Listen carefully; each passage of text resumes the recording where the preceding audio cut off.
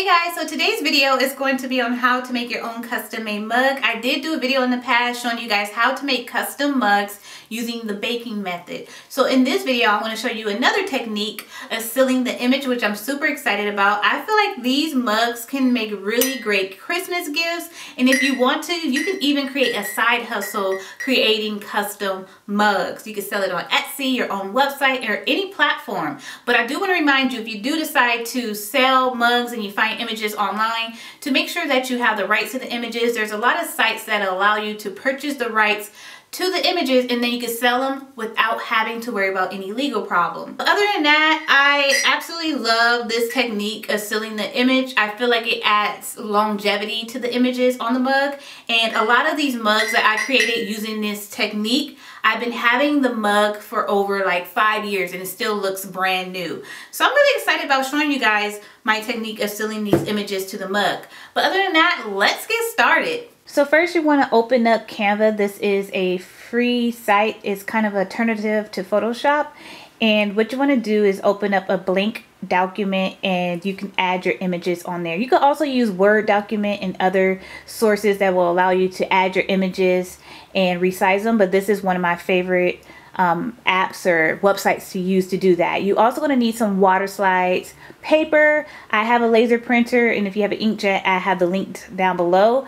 A lot of you guys have been asking about the type of printer I used in my last video. It is a inkjet. It's the HP Envy, one of my favorite printers. And the way you place it in the printer, you put it face down and it prints out on the right side.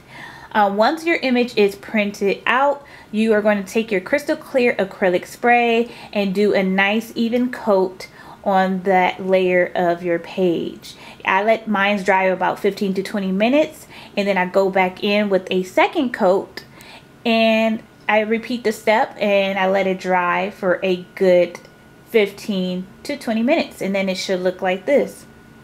And now you can see how nice and vibrant it is. Now I have my mug out, and then I have my paper towel with alcohol on there just to make sure that the lint and fibers are off my mug. I also have my resin. It's a two-part system, so you know, I'm going to leave the link down below for that. It also comes with the cup so you can measure, and then the stir stick, and then I have a silicone brush. You can get that at pretty much every dollar store I've seen it at, but I got mine from Dollar Tree. So now I am applying my resin in the little cups that they gave you, and then I think I did about 5 milliliters if I am correct. And so I'm going to do my two-part, and then I'm going to mix and stir.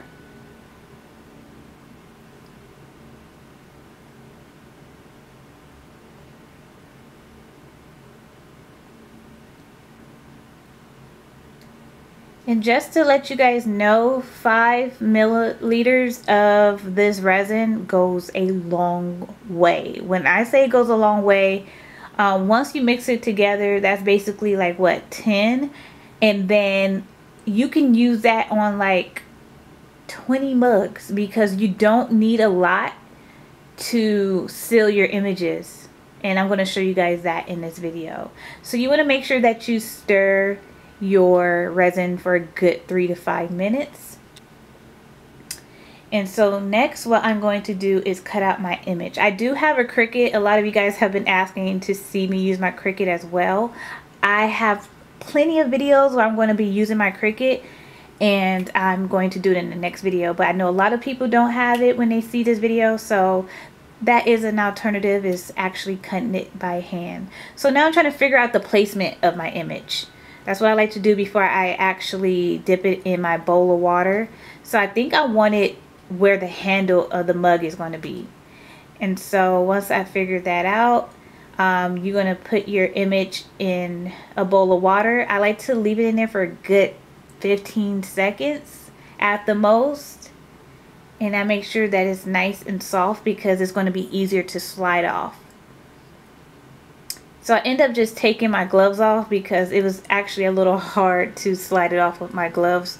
That you can see it really doesn't fit my hand. So yeah, I end up taking my gloves off, and then I take the backing of the water slide and I just slide it off from the back, and it's really easy to do. And then you can see how I did it in the other video, and I'm going to leave that video at the top. So yeah, you can still move it around while it's still wet. And once you like the placement, you could take your silicone brush and start brushing out the excess water, making sure that it's all nice and dry, all air bubbles are out, and it should look like this. Now I'm going to take my stir stick and I put a little bit of resin, you guys. You see how little bit that is? That's a little bit. And you want to make sure that your gloves are actually fitted, because you want to make sure that when you smooth out the resin, that the glove is just not like bumpy and lumpy, because it's not going to be smooth when you're trying to smooth it out with your hand. So I do suggest wearing a fitted glove, not this little baggy gloves that I'm wearing. But yeah, you want to take your glove and just take that one finger and just kind of smooth it out. And you're only putting a very little bit. I don't even do 2 layers. I do 1, because I feel like with 1 layer, that's just enough. That's all you need, is just 1 layer. And I go around the image. You want to make sure you're slightly on the outside of the image, because you want to seal the image to the mug.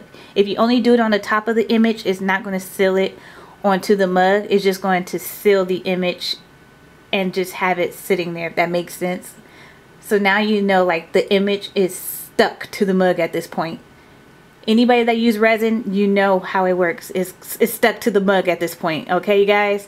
So when you scrub it, when you scrub the image, like if you're washing it, it's stuck. It's not even going to scratch it. It's amazing. So yeah, that's pretty much it. I do 1 layer, I let it dry, and you can see, like, I did it, you probably can't see, but I did it around the image. So you want to make sure that you are on a very little part of the outside of the image to make sure that it's sealed to the mug as well. And you just repeat this step for all your mugs, and that's just it for this tutorial. I hope you guys enjoyed it. I really do. I have so many different techniques of how to make custom mugs and how to use resin in different types of art projects. If that's something you guys want to see, let me know. And if you have any questions, feel free to leave them down below. I always answer any of the comments that you guys leave. And I'll be seeing you guys next week for a new video. So make sure you subscribe, and I'm out. Bye.